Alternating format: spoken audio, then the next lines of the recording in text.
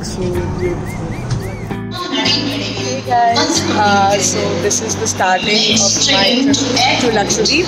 So I'll be going from Chennai to Kochi via flight, and then from there we'll go on the cruise. So let's start the trip, and I'm very excited. I'm going with my family. So my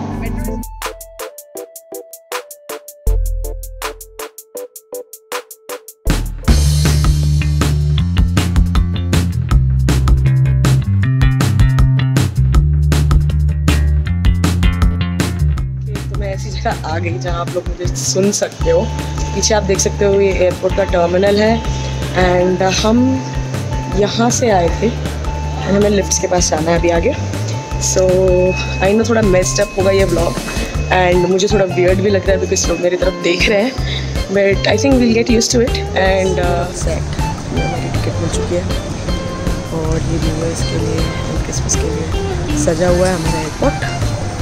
पता ये जो सामने store वगैरह है मुझे अच्छा लगता है बहुत, तो विंडो सीट भी हमें मिल गई है। एंड चलो देखते हैं।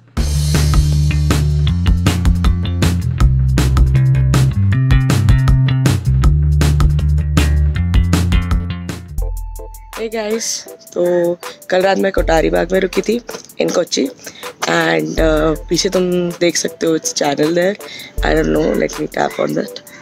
ओके, मुझे नहीं देख सकते, चलो कोई बात नहीं। सो बेसिकली ये बहुत ब्यूटीफुल जगह है, ठीक है। सुबह जब मैं उठी and I could see the water flowing, अच्छा एक्सपीरियंस है यार। सो अभी तो हम क्रूज़ जाएंगे एंड रजिस्ट्रेशन पूरी फॉर्मेलिटीज़ हैं। उसके बाद once I board the cruise तो मैं बताती हूँ ऑल अबाउट इट, है ना।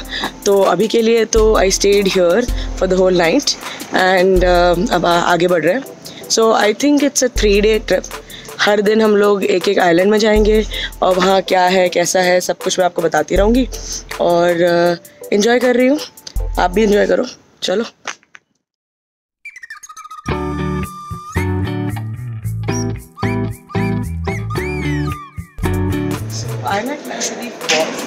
So this is the registration area.